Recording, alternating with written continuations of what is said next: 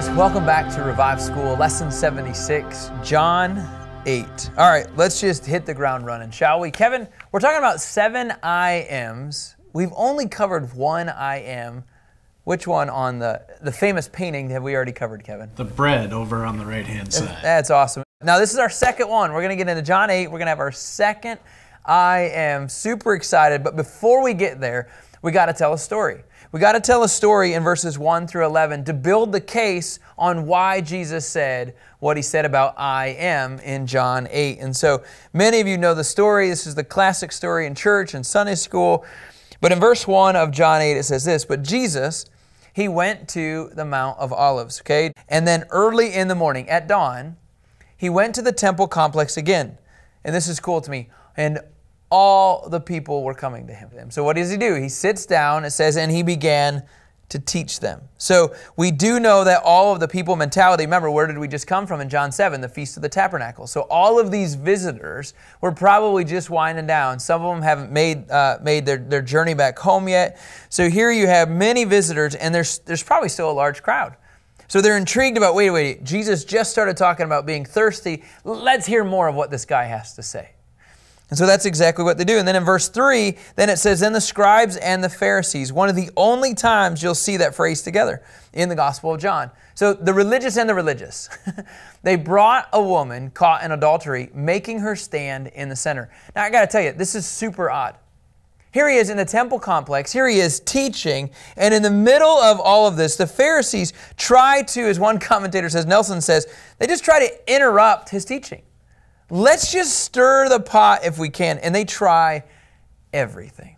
Can you go to John 7, verse 45? Then the temple police came to the chief priests and the Pharisees, and they asked him, "Why haven't you brought him?" In other words, they're looking for him. They're looking for trouble. They're looking to stir the pot. And so here's what they do. The temple police, they didn't bring Jesus in. So then they bring a person who's committed sin, right? All of a sudden, and they put her and make her stand in the center. Now in verse 5, it says this. This is what they say to Jesus, the teacher. "In the law, Moses commanded us, to stone such women. Jesus, what do you say?" Well, first of all, it's 100% a trap. Let's go to Deuteronomy 22, verse 23. "If there is a young woman who is a virgin engaged to a man, and another man encounters her in the city and has sex with her," verse 24, "you must take the two of them out to the gate of the city and stone them to death. The young woman because she did not cry out in the city, and the man because he has violated his neighbor's fiancée. You must purge the evil from you." Now, Kevin, just one more verse. Go to Leviticus 20, verse 10. Okay? That's one of the scenarios, just so you have a different perspective that Moses writes. In Leviticus 20, verse 10, it's another setup. It says, "If a man commits adultery with a married woman, if he commits adultery with his neighbor's wife, both the adulterer and the adulteress must be put to death. If they see her or somebody sees her in the act, it means she's with somebody else." Why on earth did they not bring the someone else? They only brought the woman. And they go, "Okay, Jesus, what would you say?" Now here, interesting enough, Nelson says this. If Jesus had chosen not to stone her, because that's what they're saying, you need to stone her. If he had said not to stone her, he would have then contradicted the law. But then if Jesus had said to stone her, he would have run counter to the Roman law, and Jews weren't allowed to carry out their own execution. So it's a no-win either way. So in verse 6, this is really what it says. They asked this to trap him, in order that they might have evidence to accuse him, probably going against the law. And it says, Jesus stooped down and started writing on the ground with his finger. We don't know what he is drawing, but let me give you some options, okay? One of them, Nelson says, is that he would have written the 10 Commandments based on Exodus 20. All right, Kevin, let's go to Exodus 31:18 if we can. "When he finished speaking with Moses on Mount Sinai, he gave him the 2 tablets of the testimony, stone tablets inscribed by the finger of God." So naturally, when you see Jesus stooping down and he's writing something with his finger, people then equate Exodus 31:18 all the way to Exodus 20. He's writing the 2 tablets. Okay, it's not a far stretch to say that's exactly what he could have been doing. Now, here's a key, and I love what Nelson says. Maybe it's not about what he wrote. but about the act of writing. Maybe he was showing, and I think this is such a cool phrase, maybe he's showing that he's not a teacher of the law, but he's the giver of the law.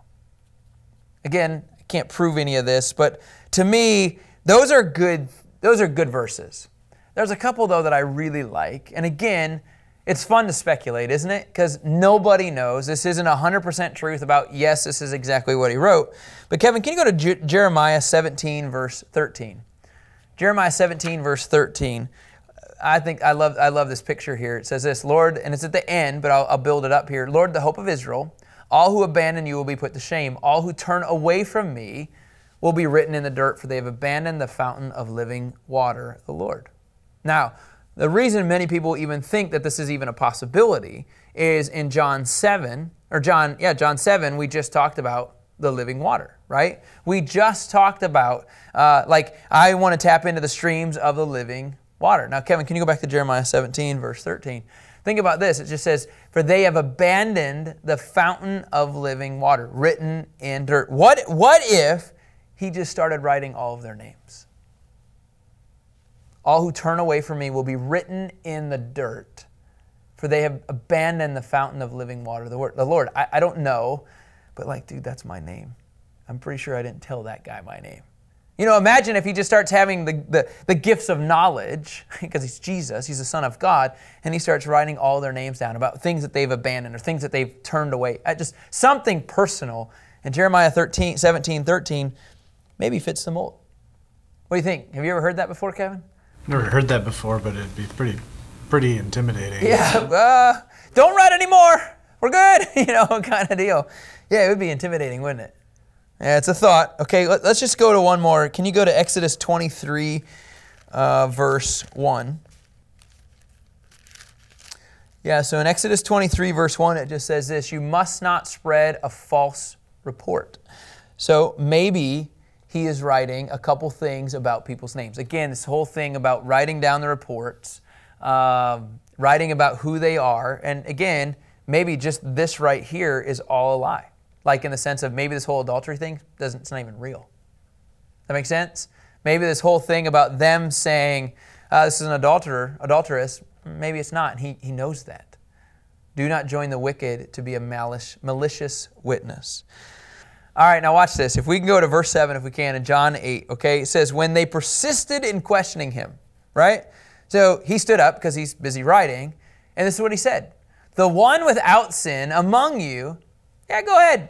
You should be the first to throw a stone at her. He knows the law. Leviticus 24, verse 14. Pretty clear. You would think that they would have figured out there's a hole in their approach. Bring the one, Scripture says, right, who has cursed to the outside of the camp, and have all who have heard him lay their hands on his head, and then look what everybody does. Then have the whole community stone him. So if this is going to happen, you stone him first. Okay, well, I'm not sure about that one. Just go to Deuteronomy 13:9. Again, Jesus is just simply using the law to say, fine, you back this up if this is what you believe. Instead, Deuteronomy 13:9, instead you must kill him. Your hand is to be the first against him to put him to death, and then the hands of all the people. You found this person guilty, you're the first one to stone him. And if you don't believe that one, let's go to Deuteronomy 17, verse 7. Wouldn't that be awesome if he just started rattling off all of these verses? Deuteronomy 17:7, the witness's hands are to be the first in putting him to death.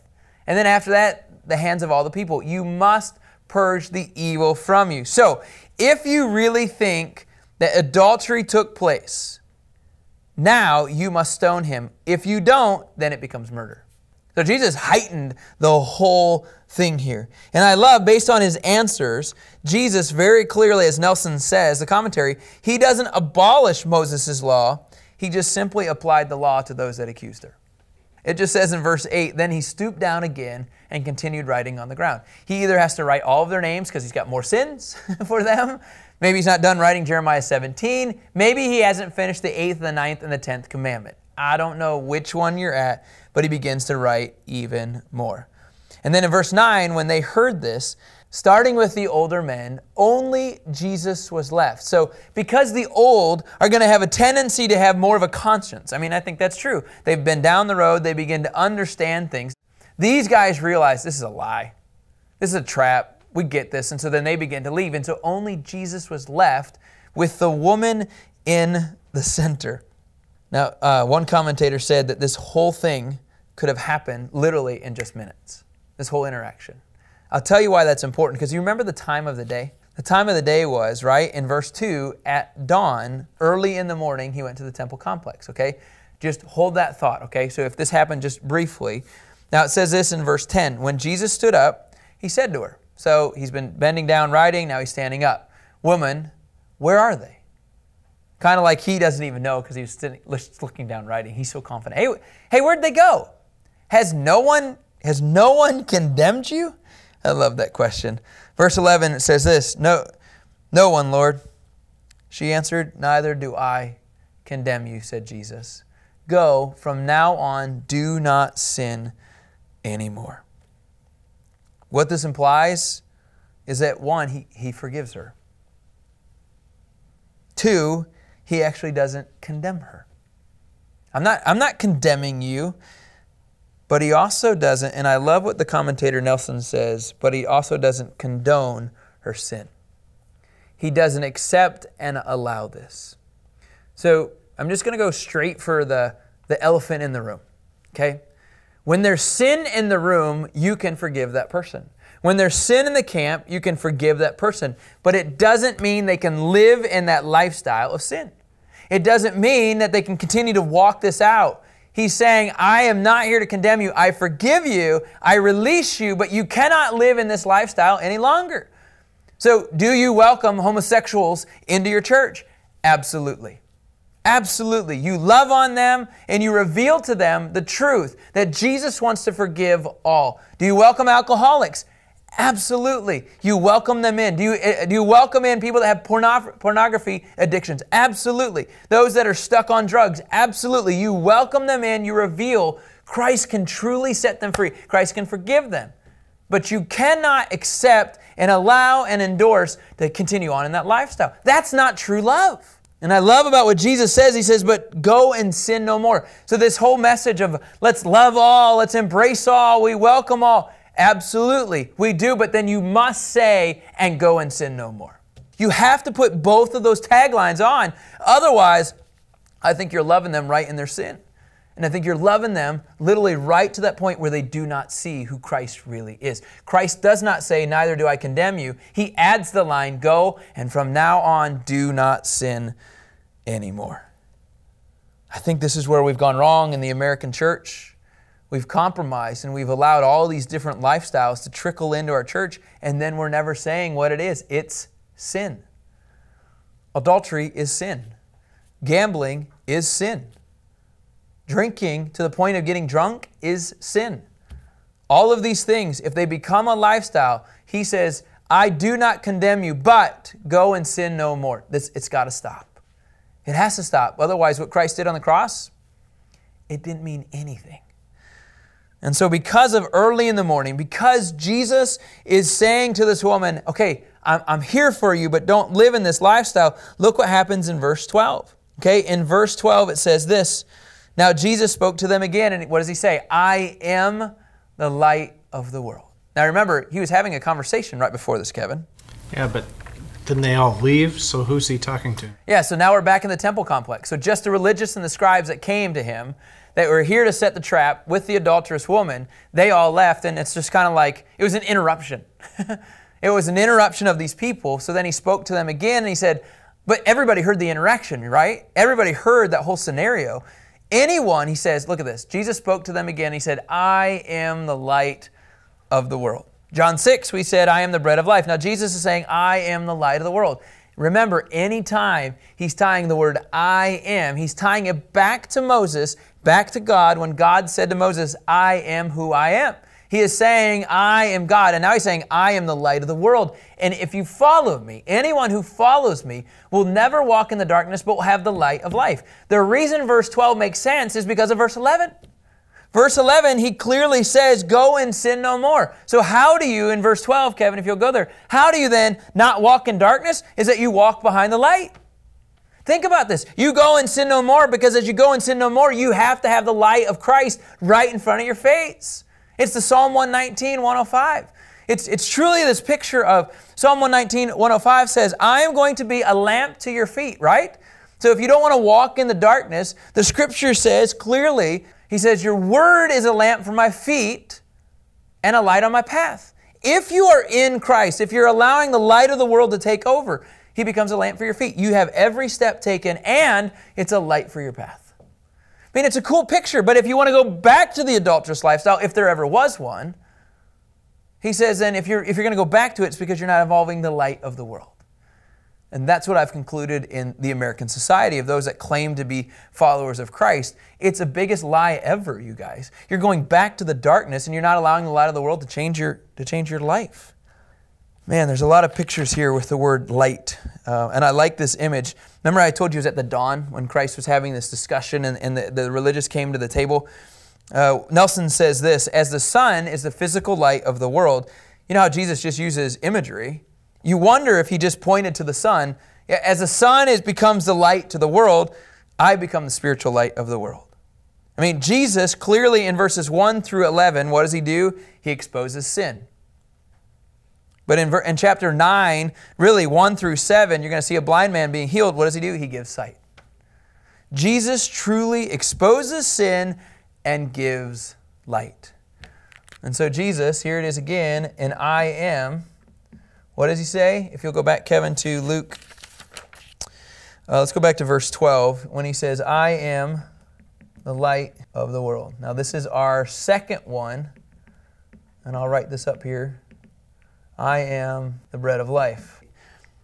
You know, there's something about understanding when you begin to understand this picture.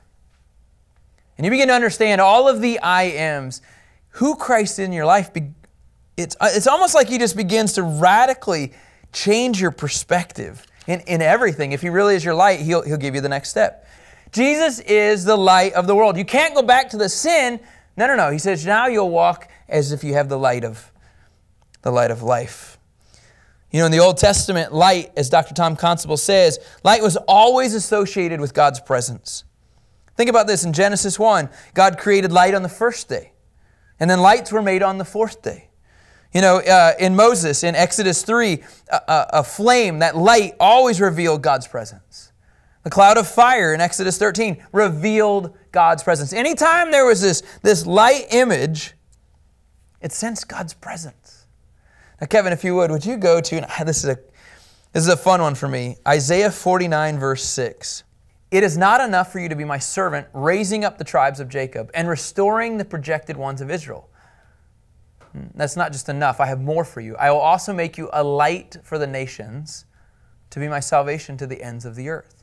So prophetically, the prophet says, oh, by the way, the servant, the Messiah, the coming Messiah, he will also be a light to the nations. So any person in the temple complex that hears, I am the light of the world, they should naturally tie it into Isaiah 49:6. I don't know, I think to me this is a cool image. And then, you know, you guys, we talked about the Feast of Tabernacles even just yesterday in John 7 and talking about the rivers of living water, right? Well, in the Feast of Tabernacles, they were always, every evening, the priests would always light 3 huge the candelabras in the women's court. And you know that always symbolized God's presence. I think to me it's a pretty powerful statement when Jesus says, I am the light of the world. All right, so here's what I'm going to do. We're going to see if we have time. I'm going to try, okay? I love what Nelson's did, and to me this is a pretty radical picture of the rest of the interaction of John chapter 8. I never thought I would teach like this, but I think this is really important, okay? So a couple things. One is you're going to see these constant questions, okay? Okay, so there's a question, okay? Or a statement that the religious are always making, okay? So we know that in verses, and because of time I'm not going to teach this, I'm going to make statements on this. In verses 12 through 20, this is the claim that they make, okay? They're talking to Jesus, you have not proven your case. Okay, in other words, we don't agree with why you say what you say. So what does Jesus say, okay? In verse 12, he clearly says, this was one of his responses, I am the light of the world, okay? That's one of his responses to the challenge, okay? You haven't proven your case, but he also says, if you would, Kevin, would you go to verse 14? He also then, and I'm going to summarize this one, he says in verse 14, even if I testify about myself, my testimony is valid. Remember we talked about the comparing, my testimony is valid, because I know where I came from and where I'm going. But you don't know where I come from or where I'm going. So the way Jesus countered this was, he says, I know my origin. Jesus clearly knows where he comes from, and he knows where I'm going, his destiny. So Jesus' argument to you have not proven your case, he then says, I am the light of the world, and I know my origin and my destiny. I think this is important to understand because sometimes when we teach just on the I am the light of the world, I think you don't fully understand the context. We know that's in response to the adulterous scenario, but it's a bigger picture. It's the religious always going after Jesus. So this is the underlining tone. And then look what he says in verse 15. He says, another way that he responds, he says, you judge by human standards. And then what does he say? I judge no one. So Jesus continually is communicating his I ams. He is communicating who he is. Okay, now let's keep going because of time. Okay, in verse 18, okay, verses 19 and 20, verses 19 through 20, here's another one of their questions, and I'm not going to write the word down. They are asking, where is your Father? Okay, and that comes into verses 19 through 20. So look, it says, where is your Father? Then they asked him, where's your Father? You know neither me nor my Father, Jesus said. If you knew me, you would also know my Father. He spoke these words by the treasury while teaching in the temple complex. So one of their questions they had was just, where's your Father? They said, you haven't proven your case, where is your Father? And so the reason I want to camp out, and I know this is going to feel more theological, and I know this is going to feel like a little bit more substance, but I'm telling you, John 8 is all about this interaction. Remember in John 7:37, we said it's going to turn a corner. Remember once he started talking about the Spirit of God, it was like the religious were going at him harder and harder. And how do you combat these things? This is what Jesus says. Okay, now there's one more question, one more claim that they come before he begins an answer. And it's crazy in verses 21 through 24. They thought he was going to kill himself. So will he, meaning Jesus, kill himself? Okay, that comes through again, verses 21 through 24. Now you can say, well, what in the world are we talking about here? Watch. It says, then he said to him in verse 21, I'm going away, you will look for me, and you will die in your sin. Where I'm going, you cannot come. So the Jews said, again, he won't kill himself, will he? Since he says, where am I going, you cannot come? And so this is the question. You are from below, he said. I am from above. So how does he respond to, will he kill himself? He says, I am from above. And then he says at the same time, look, you are of this world, I am not of this world. So another one of his claims is, I am not of this world. And once I started studying this way about Christ, something changed in my perspective. I began to see really, how does Christ respond? And then how does the religious ask? Does that make sense? To me, it's kind of like, okay, Jesus responded, I am the light of the world. I know where I'm from. Oh, by the way, I'm not of this world. You guys, this should all be us. In so many respects, we should be a reflection of Christ. And then I love this. In verses 25 through 32, look at the one question they ask. Who are you? I don't understand. Who are you? And he says, precisely what I've been telling you from the very beginning. In other words, have you not been listening? And then he says in verse 26, and this is an awesome claim, he says, I speak, and you guys, here's the truth, what we need to hear. I speak what I hear from my Father. In other words, I only speak, in our context, what the Holy Spirit says to us. The Spirit of God will give us what we need to say. Well, who are you? Just let the Spirit of God speak through you. Haven't I already been telling you this and over again? And then he gives you another claim, okay? I want to just say this, and he says this in 26, he says this in 28, and he says this in 29, okay? 3 different times he begins to reiterate, I have been sent by the Father, and I only speak what I hear. Okay, so here you have the questions. Jesus is clearly responding, right, with his response. I think all of these truths, if you just took the green highlights, you would begin to say, man, how can I learn more like Christ like that? How can I camp out more on this emphasis? Now, in verses 33 through 38, they have another question. How can you say you will be made free? Now, if you knew nothing about the scenario and you knew nothing about the religious and you interacted with lost people, this is an awesome question. How can you say you're free? I want to experience this freedom. I don't understand. How do you tap into this? And so when you begin to look at the religious questions, you guys, a lot of people are asking these questions. These are ways that we can learn how to interact with the lost. These are ways that we can interact with the religious. And then in 34 through 38, you guys, what you have is more of that questioning, more of that scenario. And then I know we're gonna cram this in, you guys. We're gonna do this. And another question is they claim, okay, this is kind of a biggie, but you need to understand this, that Abraham and God, okay, as their father. So they claim that both are their father in verses 39 through 47. And you know what Jesus says in verse 42? Jesus said to them, if God were your father, you would love me. You would love me because I came from God and I am here. But I did not come on my own, but He sent me. So you know what Jesus' claim is? And this is one that we won't use when we interact with people. I am God. Why is that important? Because we are to reflect Christ here on earth. This is how we're supposed to live, you guys. And then there's one more question. Well, there's multiple questions, but because of time, we have another one where they talk about Jesus having a demon, right? You guys remember that in verses 48 through 51? Okay, that has actually happened to us out on the streets. Oh, you're the crazies that have a demon. And then they ask another question, are you greater than Abraham? So then they ask about Abraham again. And then this is where we've used this line. Jesus says this again, I know God. So again, I am God, and then He says, I know God, right? Every time, you guys, Jesus' response, every time is He goes back to the truth. You want to learn how to interact with the religious in your community? You want to know how to interact with the lost? This is a great chapter to study on Jesus, how He interacts with people. And then they say, have you seen Abraham? Do you know Abraham? And then He says the craziest verse that really throws everybody for a loop in verse 58, and I love this one. He said, I assure you, before Abraham was, and this is why I wanted to end here today, He says, I am.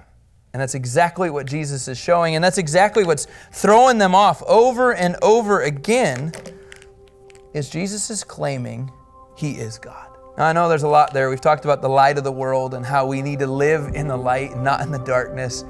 But then I also want to show to you guys, the more that Jesus is forward with about who He is, the more the religious have the questions and the claims, and the more Jesus then responds with truth. I know those are some messy notes, but my prayer is that you would begin to learn how to respond in love, in listening, in discerning, and responding to every person the way that Christ did. It's an awesome picture. Jesus was in the beginning, He is here now, and He'll be there at the end. It's a fun chapter, guys. John chapter 8. We'll talk to you tomorrow.